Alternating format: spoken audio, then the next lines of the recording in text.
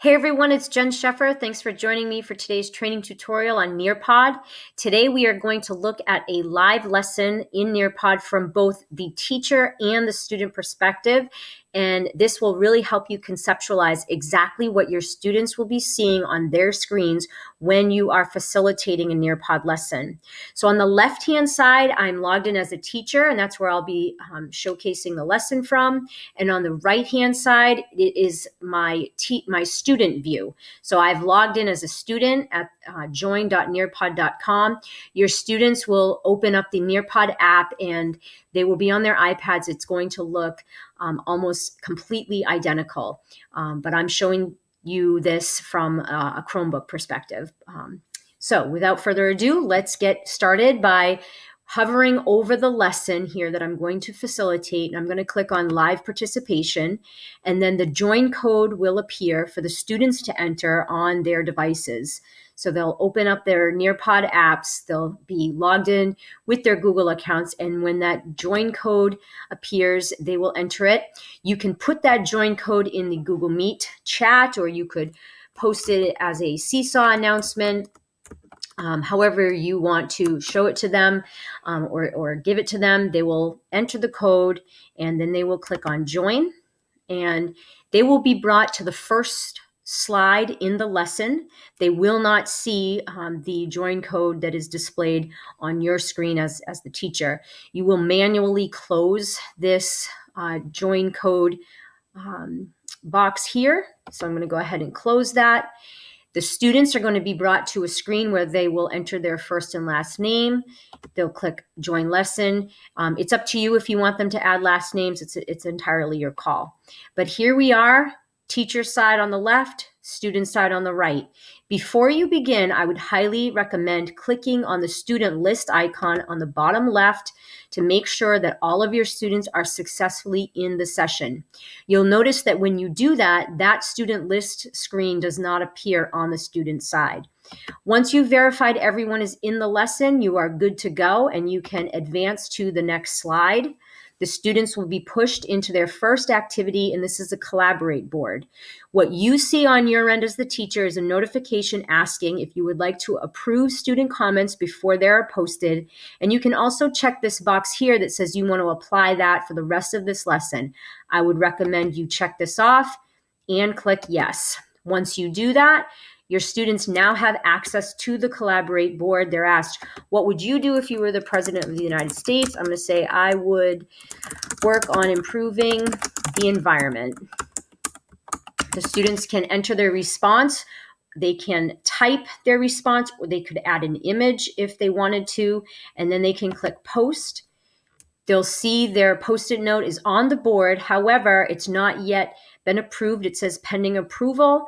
On your end as the teacher, you get the notification that a student has posted, so you can read what they have written. You can determine is it appropriate or not. You can approve it if it is. Then you can go ahead and like their comment. They can like their own comment if they want.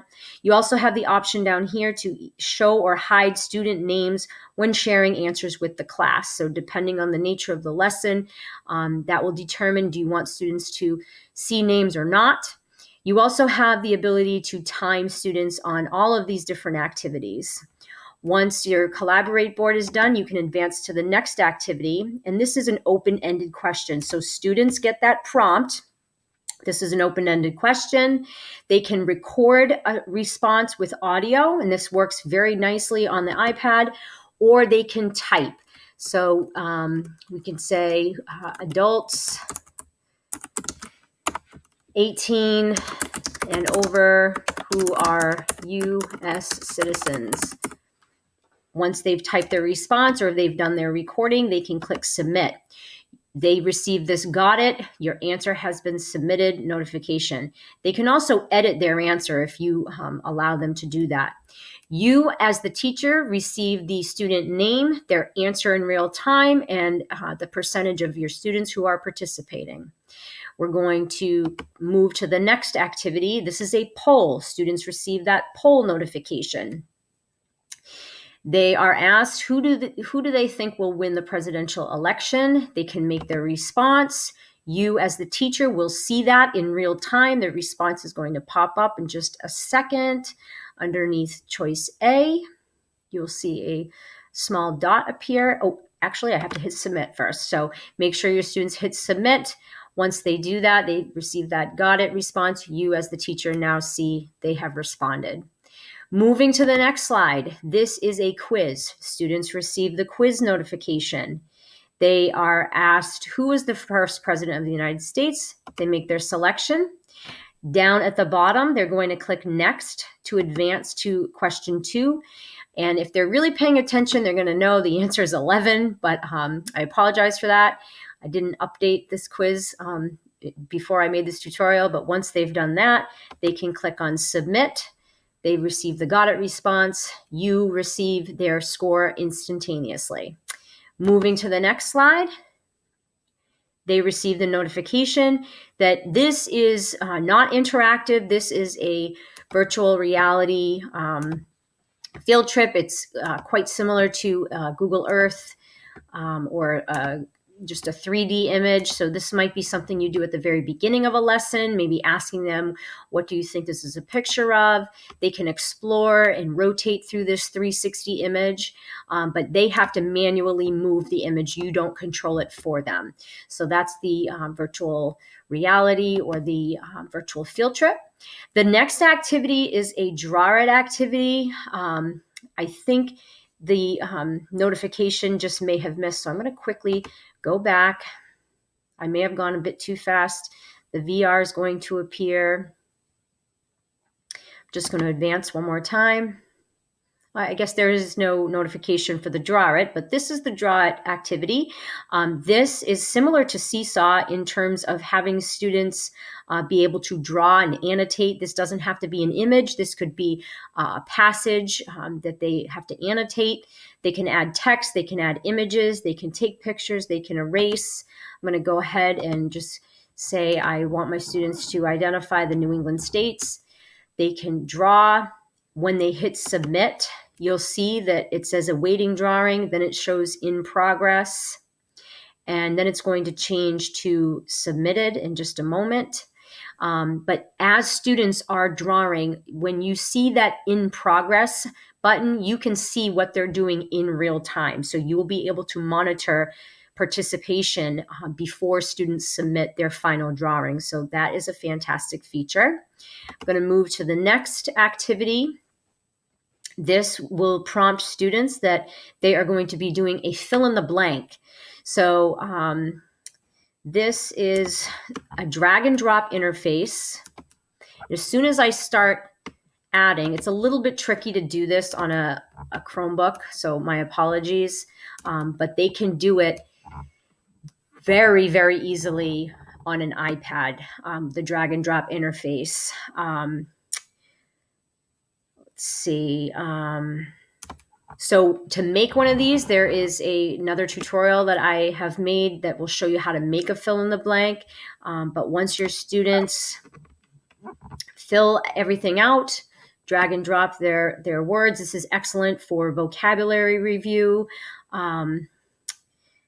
Once they hit done, they're going to get a score. It's going to show them how many they got correct. And that it will show you their score as well as the teacher. So again, this goes very, very fast on an iPad. And it does have to be exact. They have to get it right in the right in that white box. Very simple to make. Copy and paste text from the web, or you can type in your own text and you highlight the words and they go into a word bank. It's really easy to make. I think a lot of fun for the kids as well. When I click on done, I get an instant score that I received 8 out of 8 correct answers.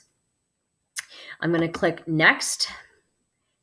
And this is a video. So I am asked, where would I like to play this video? I'm going to say all devices. So it's pushing my student into the video. It says eyes up front. So you could be sharing your screen. I'm going to click play.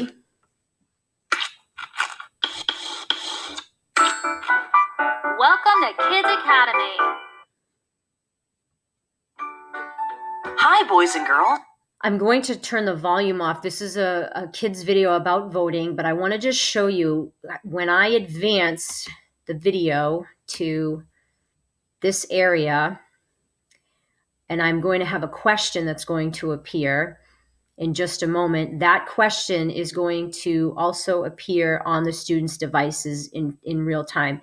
So I'm just going to go ahead and click on it.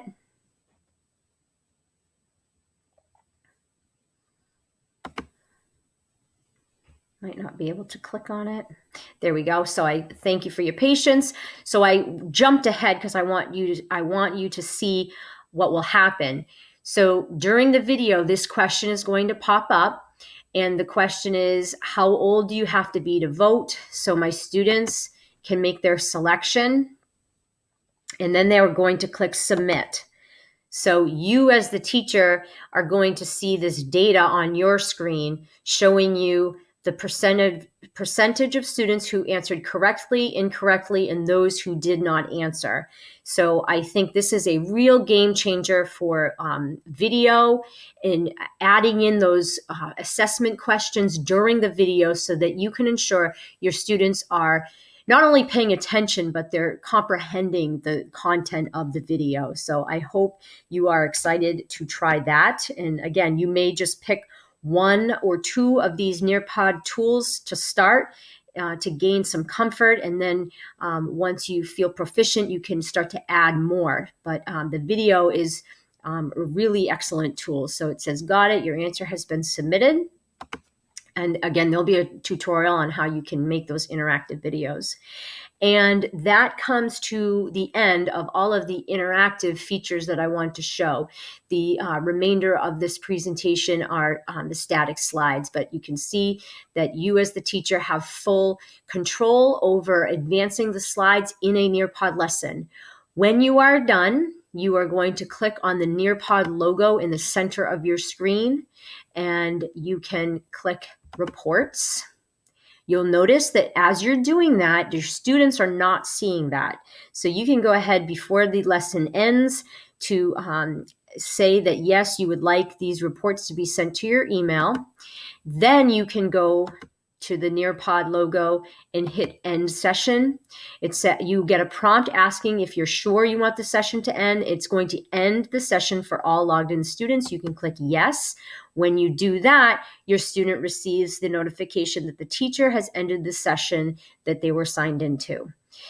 So I hope that this tutorial has given you some extra comfort in knowing what you present in terms of what the students will see, and that you feel comfortable. You can conceptualize this better. And please, please, please do not hesitate to reach out to me if you would like one-on-one or small group training, or if you have additional questions, just send me an email. But I appreciate you watching and spending some time with me, and stay tuned for more videos. Thank you.